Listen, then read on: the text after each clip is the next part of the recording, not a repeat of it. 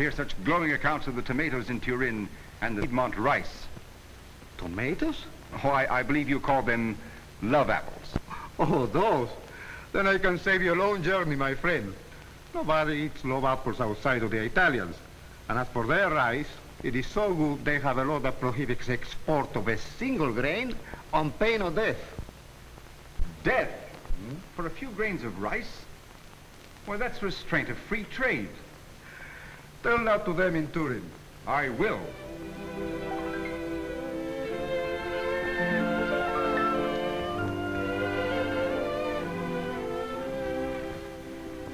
But that is restraint of free trade. Si, signor. But what would you? It is the law. But if one could take out just a little bit... At the border, they search you. And if you are caught smuggling out ever so little, off comes your head. Are you sure? Maybe you're lucky, and they shoot you. No, signor. You had better content yourself with the love apples. They help you to make love. They excite the grand passion. What good is love if you're dead? Yes, I see. I won't take the one without the other. Well, maybe I could take 2 small sticks through the Apennine and my donkey for to leave. Agreed. In advance. Oh, certainly.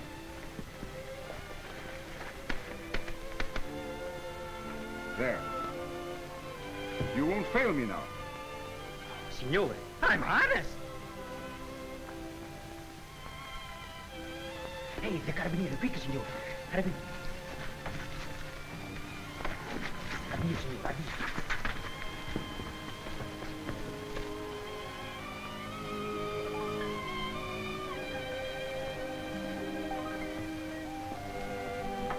Just 1 minute, my little pig. Please, I'm honest. And I can prove it. The foreigner, he tried to bribe me with 2 lire to smuggle rice through the mountains. So? And I refused. Boss, give me the 2 lire. What? The 2 lire. But I only took it to teach him a lesson. I swear it. Now be gone, or I'll teach you a lesson.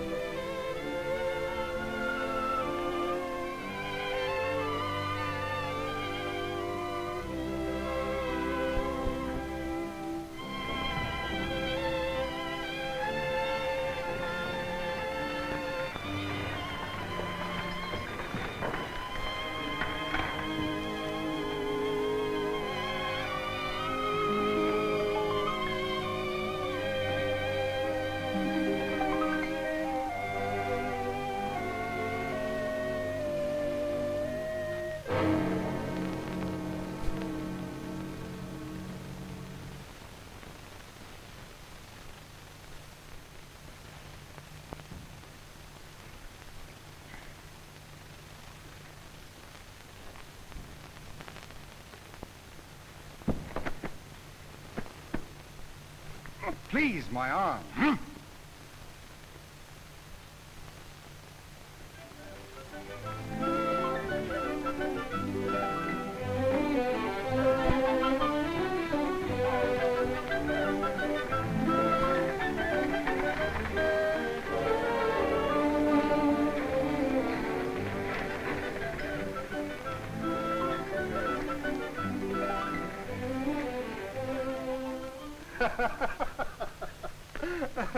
I told you the trip would be fruitless. But it wasn't. I found a new species of tomato of which the Italians make a delectable paste. And their rice is just what we need for the Carolinas. Yes, yes. Too bad you couldn't get any of it out of the country. But I did. What? I thought you said they searched you with special care. They did. Everywhere but in the bandage of my sprained arm, which is long since well. Look. Con diable!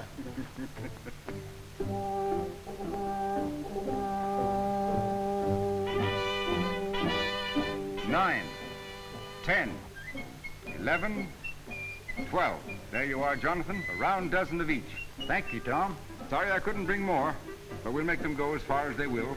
12 rice seeds and 12 tomato seeds to each of you as long as they last. What the tarnation use is these tomatoes? Good use, Jonathan. Why, the old Aztecs ate them for centuries, and the Italians are eating them now. And there are folks up in Salem and down in New Orleans eating them. We eat them at Monticello, and I'll wager that after you've raised them, your folks will be eating them too. 9, 10, 11, 12. Thank you, Tom. You're welcome, Giles. All I ask is that all you farmers give them your best care. Rice can be one of our greatest food crops in the southern states, but tomatoes may come to be grown in all our states.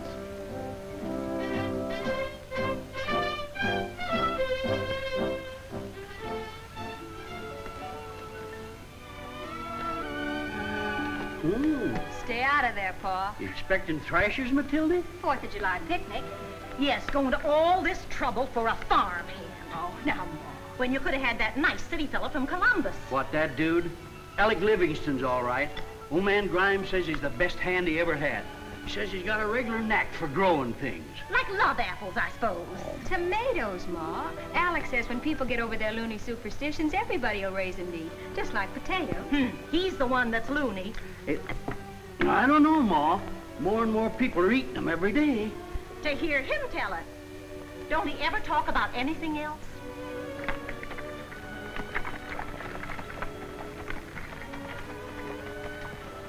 Whoa! There he is now. Where's the picnic at? Buckeye Lake. Oh. If you ever get there. Wouldn't surprise me if you spend the day in a tomato patch. Oh, Lord.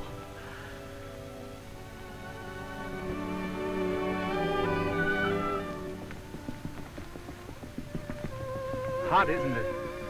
Yes, it is, but it's a beautiful day. Whoever said it always rains on the 4th of July? I wish it would rain pretty soon.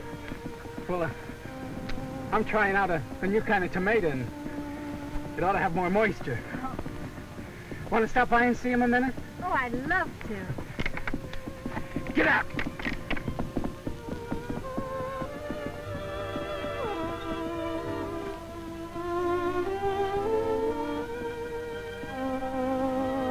It's been a wonderful day, Matilda.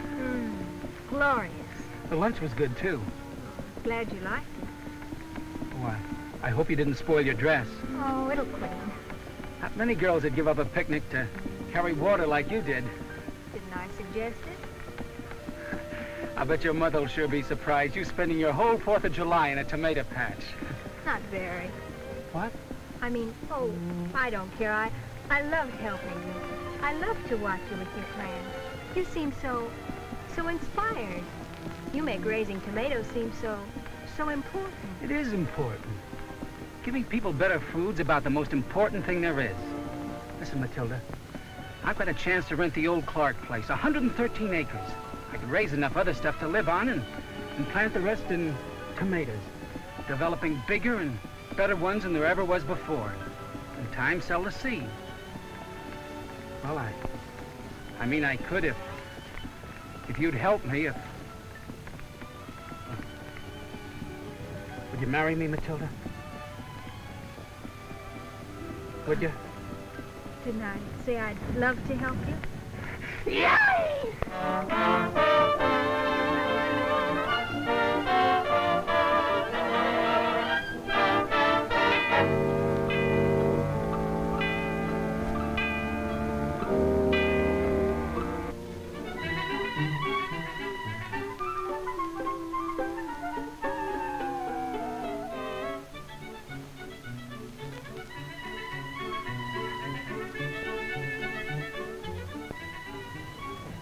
They look awfully nice. Wait till you see them next year. We'll pick just the best ones for seed. Then the next year, just the best of them. And pretty soon we'll have them all big and round and smooth without these creases. You're a remarkable man, Alex. Aw, How long will it take? a few years. Not many, you'll see.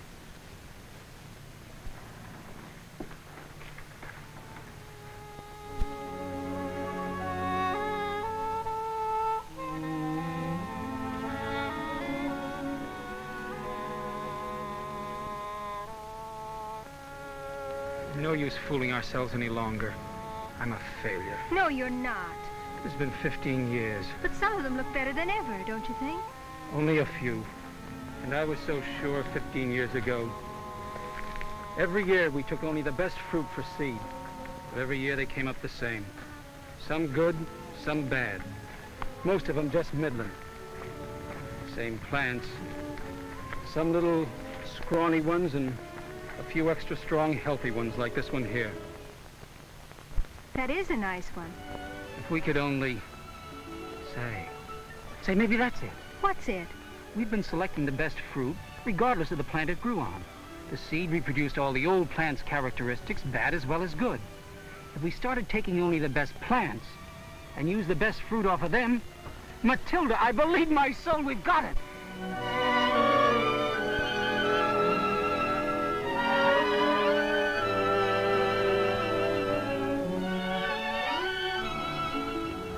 Yes, gentlemen. This is the third year of the new experiment, and I know now it's going to be a success. Fine, at last. Good. We'll put the seeds on the market right away. No, not yet. Why not? Well, I want a few more years to make absolutely sure. You've already been at it for 18 years. Yes, and I'll be at it 18 years more if it takes that long. I'll let you know when the seeds are ready.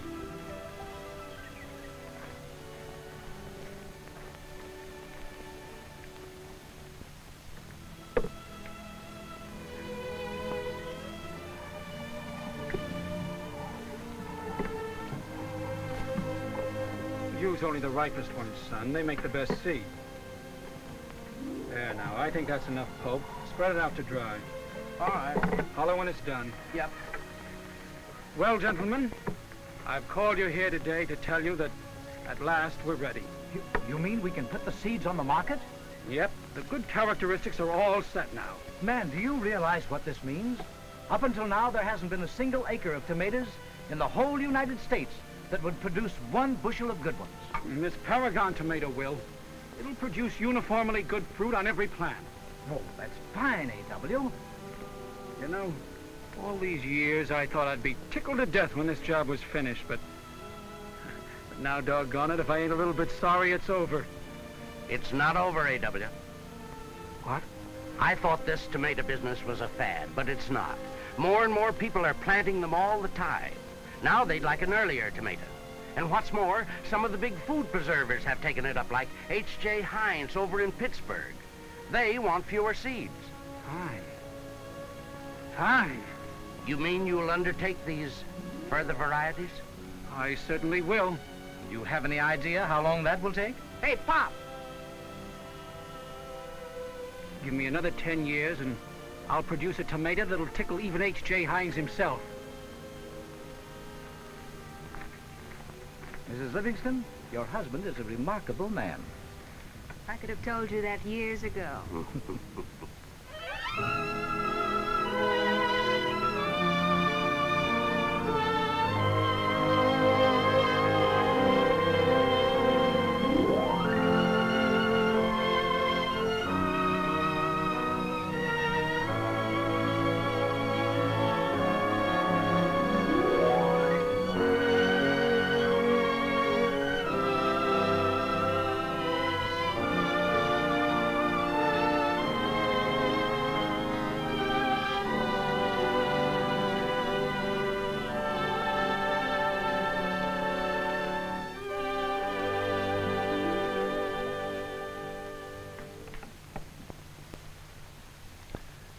Pectin 0.25, acid 0.31, and sugar 2.58. That's Feeney? Everyone. I know it doesn't seem possible after all these months and years, but at last you've really finished the chemical analysis of varieties of tomatoes from all over the world. Oh, that's what Mr. Heinz asked for. You've been working pretty hard, Doctor, especially these last few days. You ought to get some rest. As soon as I see the director. After that, I'm going to bed and sleep for a week. So now we know it is possible to control the desirable characteristics of a tomato. Yes, sir. Livingston had to depend on trial and error, but that was before Mendel, the Austrian monk, discovered the Mendelian law of plant genetics. Now we know we can breed in or out any plant character we choose. And you really think a tomato can be developed with all these good qualities, all in one? I'm sure of it. Very well. Then get a copy of this off to our experimental farm right away and let them start cross-pollinating. Well, it won't happen overnight, sir. But I promise you, 5 years from now, Heinz farmers will be growing regularly tomatoes the like of which the world hasn't even dreamed of up to now. Well, go to a doctor. And by the way, congratulations. You've proven the value of chemistry in developing a better tomato. Thank you.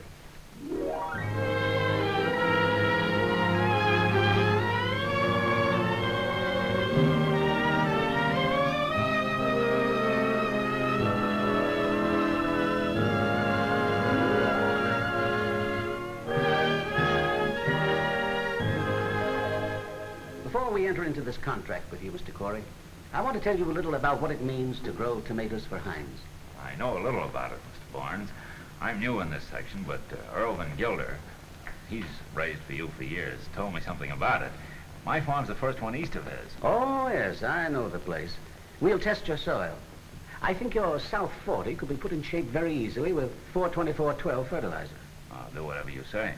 We feel that you will follow instructions all the more carefully if you understand fully what's back of them. To the Heinz Company, the growing and preparation of food is a sacred trust. Yes, sir.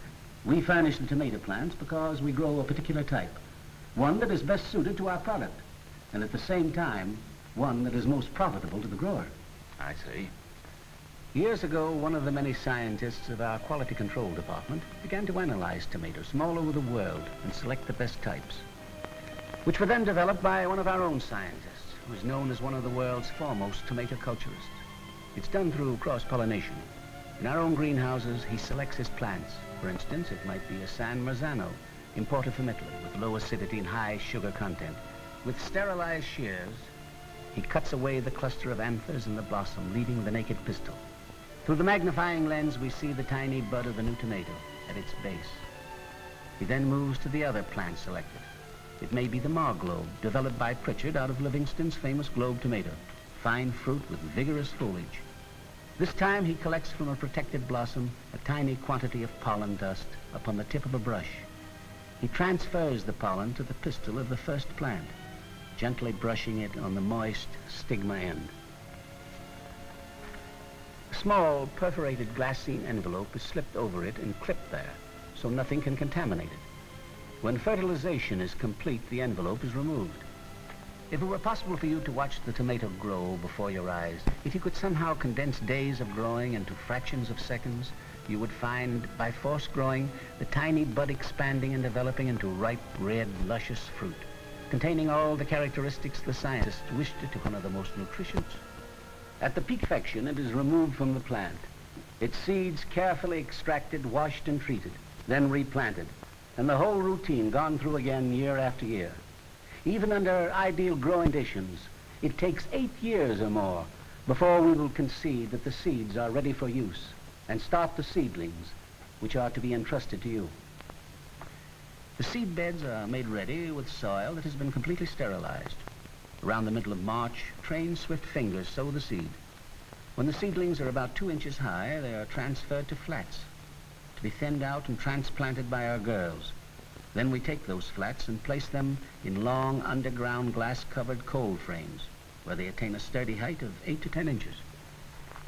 That brings us up to the middle of May, when the first of our young pedigreed plants are ready to be distributed. Of course, the routine is staggered so that we can distribute plants for a month or more, which will give time to get your field ready. No wonder you folks are so particular about who handles your plants. You bet we're particular. And another thing, you agreed to deliver tomatoes at a specified time, and I mean the precise hour of a given day. I'll give you the exact schedule as the harvest season comes around. I understand. All right, Mr. Corey, I'm going to sign this contract with you. Oh, thanks, Mr. Barnes. You can count on me. And in no time at all, you'll be out there putting in your own plants.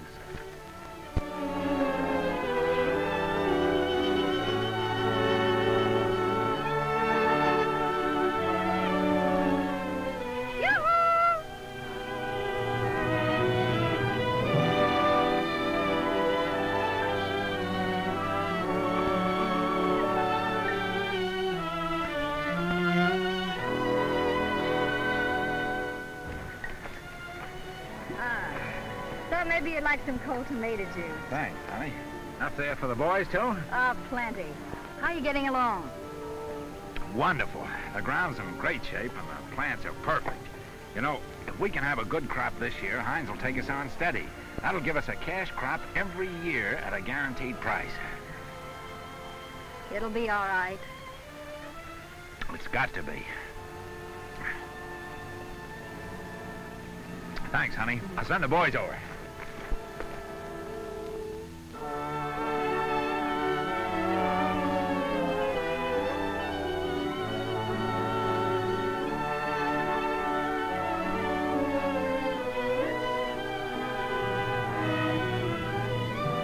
Well, so long, Eddie. Come on.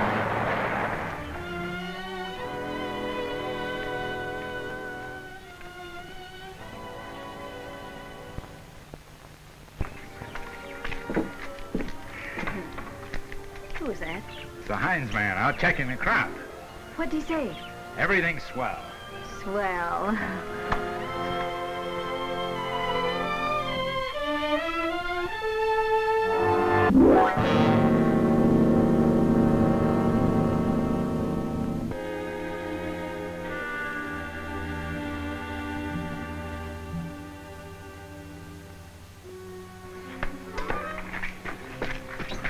What's the matter? The tomatoes. What's the matter with them? Well, 2 weeks ago when Barnes was here, they were all right. Now they've got black spots on the leaves. If we lose that crop now... Why don't you phone the Heinz man? Yes, I'm going to. All right, Eddie. Keep your shirt on. I'll be right out. Leaf spot. Comes in warm, damp weather, like mildew on your wife's roses sometimes. Is it bad? Yes, some. It kills the leaf that feeds the fruit. But you've caught it in time, if you dust the whole field right away. Well, how am I going to dust 40 acres right away? Well, there is one way.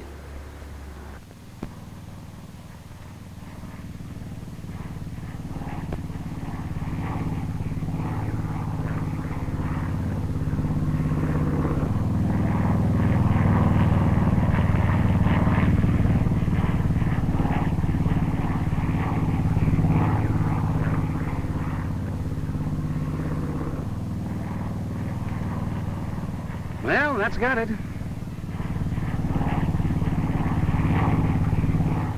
Is it all right now? Yeah, everything's going to be okay. We caught it just in time. Oh, Eddie, I'm so thankful. Maybe you think I'm not. Oh, say, Eddie, Mrs. Van Gilder was telling me this morning she works at the local Heinz plant during canning season. She does? Mm-hmm. Lots of the women do. Look forward to it every year. Gives them extra money. And the Heinz people like it because they're all accustomed to preparing food in their homes. Sounds all right. I was thinking, I'd kind of like to... Huh? It's only 6 weeks out of the year. Mrs. Van says she thinks she can get me on in place of Mrs. Hogan Doubler, who moved away. Well... think you really want to. Well, then we could buy the furniture for the spare room. I think it'd be fun. Okay.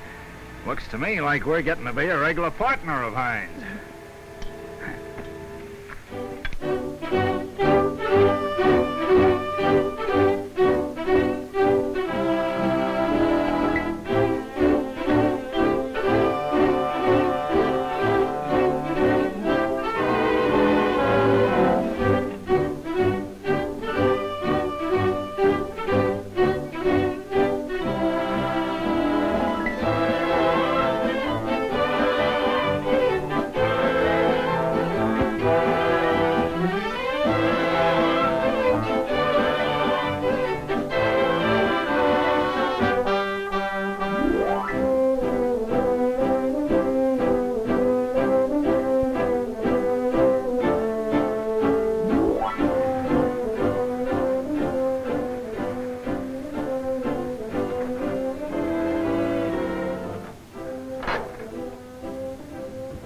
Like they're always washing this place. They scrub it from stem to stern every day.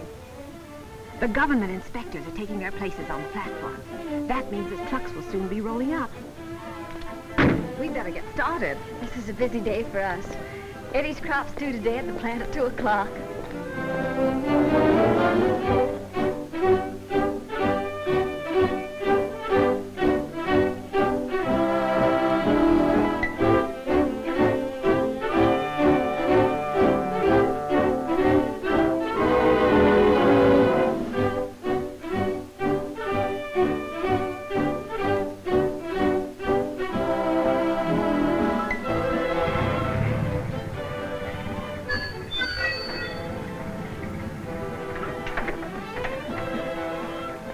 Hello, Eddie, right on the dock.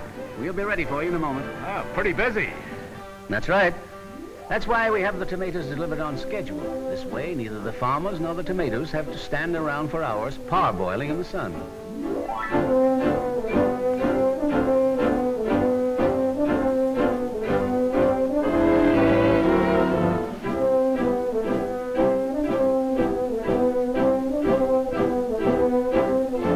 If you had time to follow these tomatoes, you'd see them dry sorted, then dumped into the first washer, rolling over and over under a water spray of 300 pounds pressure, into the soaking tank, then under another spray for the third washing.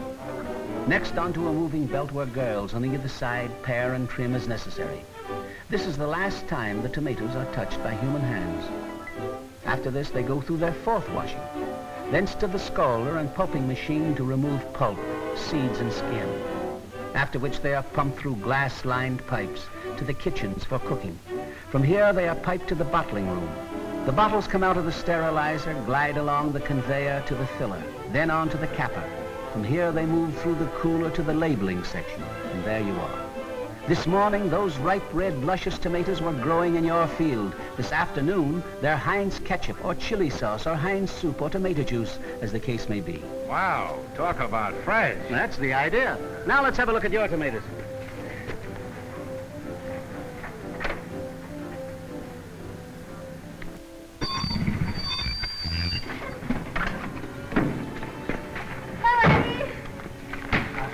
I just got home myself. How was everything? Here, Mrs. Edson Corey, is the check for the tomatoes. Oh. And here is the contract for next year. Oh. Honey, we're on our way. Isn't it wonderful?